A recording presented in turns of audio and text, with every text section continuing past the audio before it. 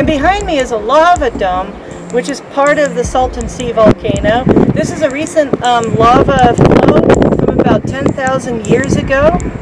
This week, this very site has had several microquakes, including today. It's been shaking a lot lately. Sometimes it's earthquake swarms. There's hot magma about a mile down below me. It's cooling magma. It's like a little dike that's coming up, like a little tube of magma.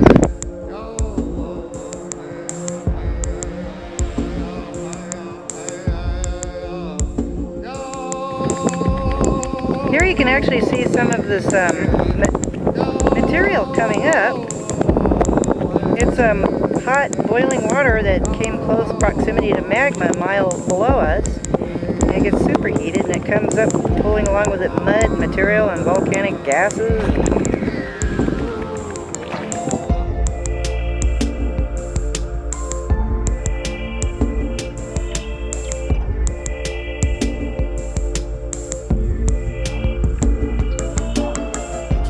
Solar systems of the galaxy. Yep, this is a spin uncontrolled. Whoa, there she goes. Spotted universe. There's no map or guide to place our hands over our heads as we hover briskly through the sky. And then we place our feet on the ground so we feel gravity, so we feel firm, tight, strong. Okay, right now I'm standing at Salton Buttes Volcano on the Salton Sea in Southern California. We're in the Imperial Valley.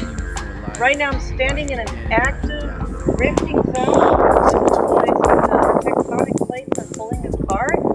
This is a very, very active rifting zone with active volcanism, and these are basalt-based volcanoes because they are rifting zone, spreading zone volcanoes. So right now I'm standing on the mid-oceanic ridge. It extends 7,000 miles down through the Sea of Cortez, down through the Pacific Ocean. But this is part of the mid-oceanic ridge. Here you can see the ground is cracking, and all through the site I see a lot of cracked ground. And that tells me the ground is changing. It could be expanding magma below. But I see these cracks all over this site. There you have it, folks. We're at a live volcano. This is it.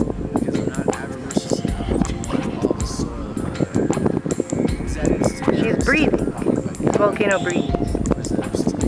In the background, you see a hydrothermal plant because the magma heats up water that they pump down, and the water comes back up as steam and runs turbines. This field is growing, and this is a new vent. Eventually, this area right here is what's now a vent, may very possibly become a magma dome.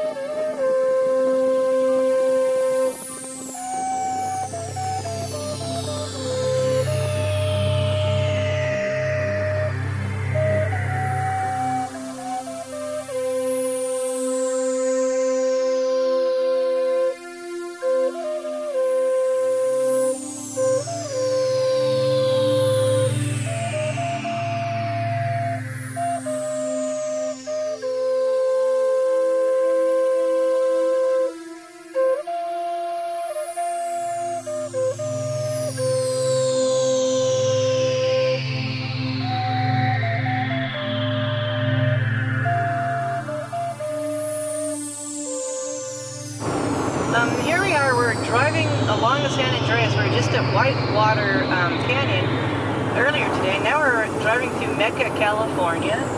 And off to my left is the San Andreas Fault. We've been following it all along. And we're going down to 111, and we're going to visit Salton Buttes Volcano.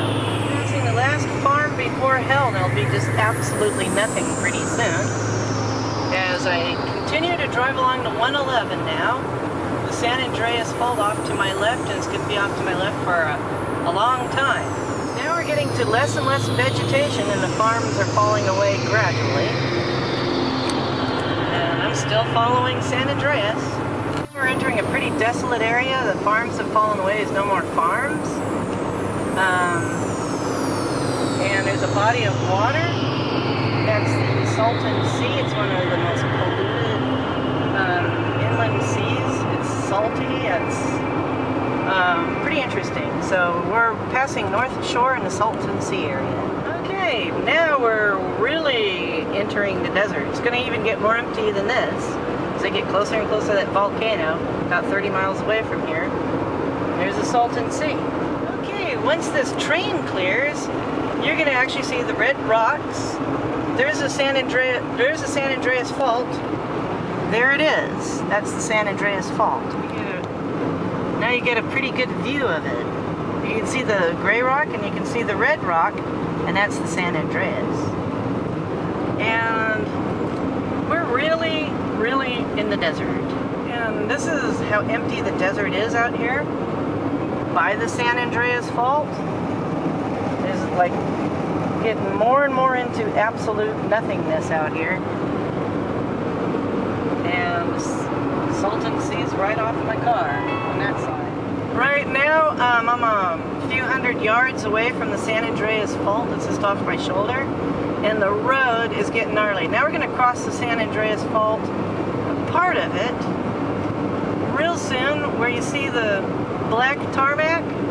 It's coming up right here. There's big cracks in the ground and stuff. This is the San Andreas Fault where all this repaving is done. There you go. That's a part of it. As I'm driving on this road, I'm getting close to Bombay, California, on the Salton Sea. And that's the point where the San Andreas Fault ends and starts going underground. Right now I'm below sea level. That's right, we're below sea level. Now here comes the town of Bombay, California. You can just see a town coming up, and that's where the San Andreas Fault ends. So right now I've been on the San Andreas Fault a little bit, off and on, because the road kind of crisscrosses it. Yep, there's Bombay, California. That's where the San Andreas Fault ends. And what did you just say? Say it for the camera, it's funny. What were you going to put on your tombstone? That I've been to Bombay Beach. Now we're driving an absolute desert. This is the real deal. This is absolute desert. We're about probably 10 miles from the volcano.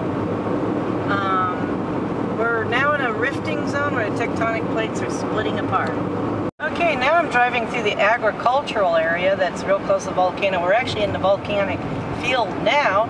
And okay, now I'm driving by a hydrothermal power plant, and that steam you see coming off the stack is hot water. They pump water down into the ground, and just below us, just a mile or two, is hot magma, and it heats up the steam, and it comes back up to the surface, and it turns turbines.